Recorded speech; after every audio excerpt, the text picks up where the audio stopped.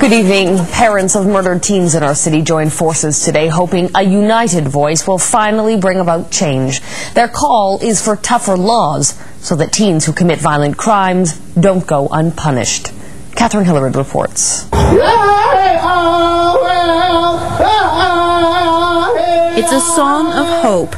Here the families of Edmonton's murdered youth not only share grief and tragedy, but hope that united, they can bring about change. You know, it can happen to anybody, and Dylan was walking down the street. He didn't do anything, he didn't deserve anything, and now we'll never have him back. I still grieve a lot. I still have a lot of my down days. Something has to come out of this. I mean, what happened to him couldn't have just happened for nothing. My son's not here anymore, and I don't want to see anybody else to go through what we're going through. It's for that reason, side by side, they signed petitions, then, hand in hand, walked through the streets of downtown Edmonton to visibly make a stand and to deliver a message to those with the power to bring about change. Make the sentences so that it fits the crime, no matter what age you are, especially the violent offenses. Then that in itself shows accountability for your actions, and that in itself will start changing the way that these youngsters are thinking when they take a life.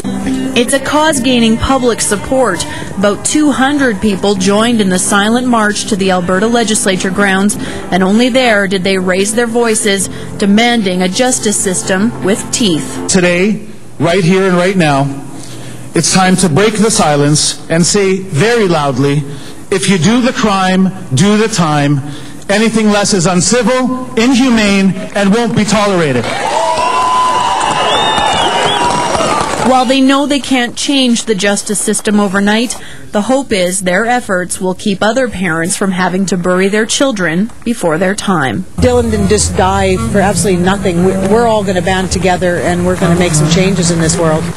For Global News, this is Catherine Hillerud reporting. If you'd like to sign the petition, log on to www.joshhunt.info.